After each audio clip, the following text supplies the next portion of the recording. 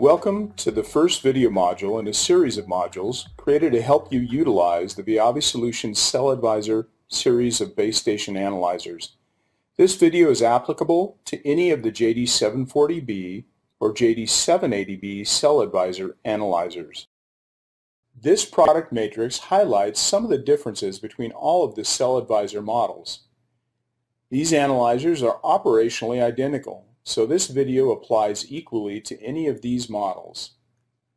The JD745B and the JD785B are the most full-featured versions of the CellAdvisor platform, while the JD746B and the JD786B analyzers are more focused on RF tasks, and the JD748B and the JD788B are more focused on signal analysis tasks.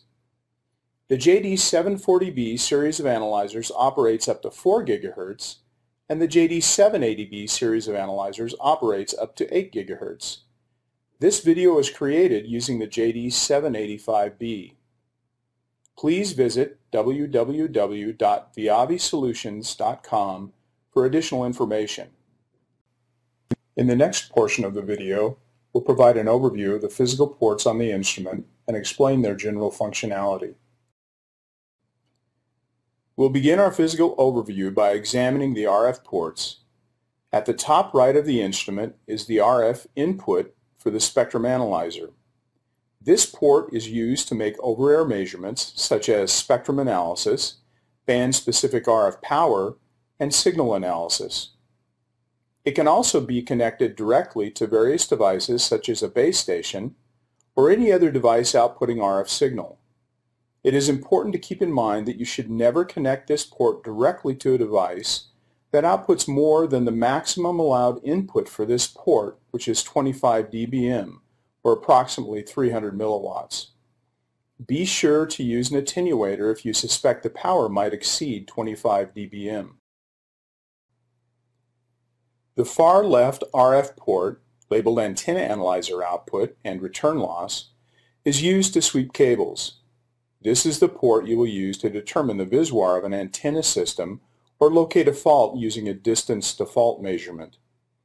This port is also used as the source for making two-port insertion loss or insertion gain measurements and can be configured to output constant wavelength signal, or CW signals as they're sometimes called.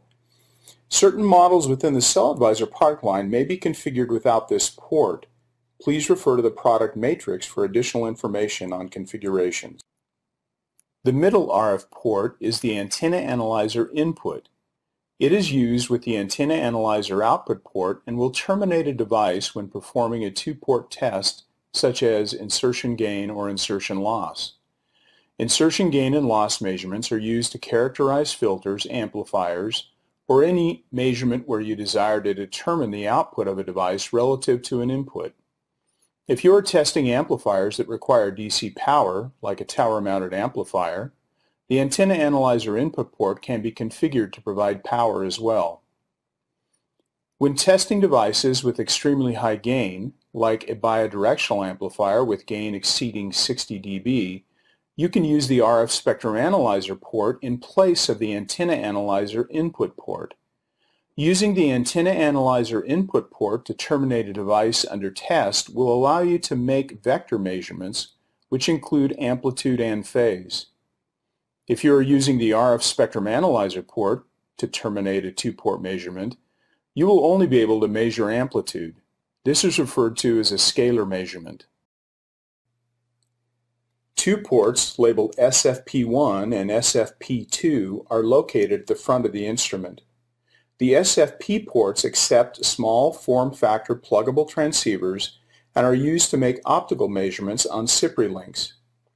CPRI, or Common Public Radio Interface links, are most commonly used to connect a baseband unit, BBU, and a remote radio unit, RRU.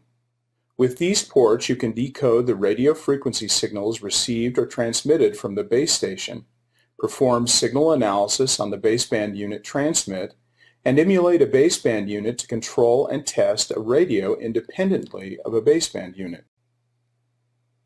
The network connection port located between the SFP ports is not used at this time.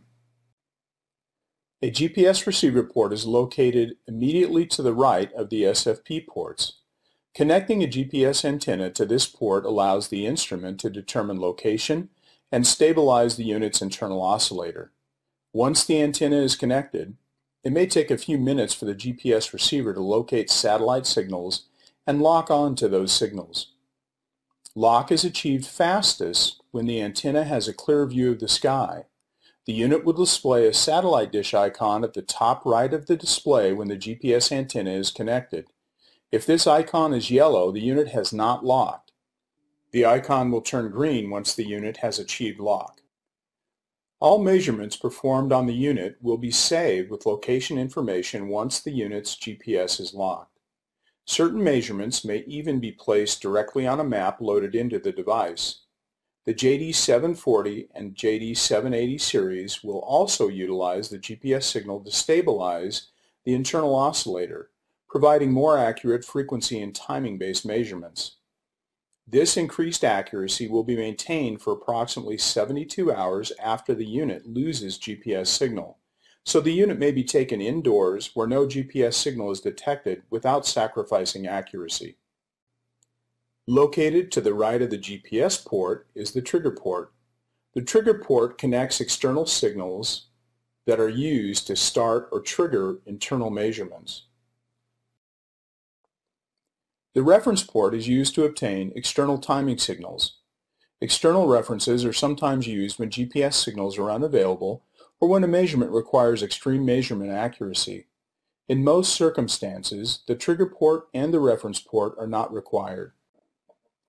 The JD740 and 780 CellAdvisors also have industry-standard USB and Ethernet ports. The USB port may be used for a variety of devices, including flash memory sticks, a Wi-Fi adapter, or the P5000i fiber inspection scope. The USB client port is used to directly connect a PC. However, the network port just to the right of the USB client port is generally used for this purpose. When connected to one of these ports, a PC can be used to remotely control the unit, collect a measurement, or transfer files. On the far left-hand side of the CellAdvisor, you will find a headphone port.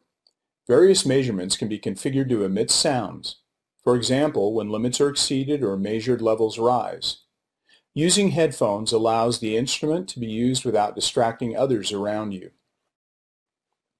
Finally, on the back left of the CellAdvisor is the DC power adapter port. This port can be used with the included AC adapter or an optional car charger. When the external power is connected, the front of the instrument will display an amber charging light next to the on-off button. If the unit is kept in storage for an extended period longer than 30 days, it is best to completely charge the battery and remove it prior to storage. The battery is removed by unscrewing the fastener on the battery door and sliding the door straight back. The battery can be pulled out by grasping the ribbon attached to the end of the battery.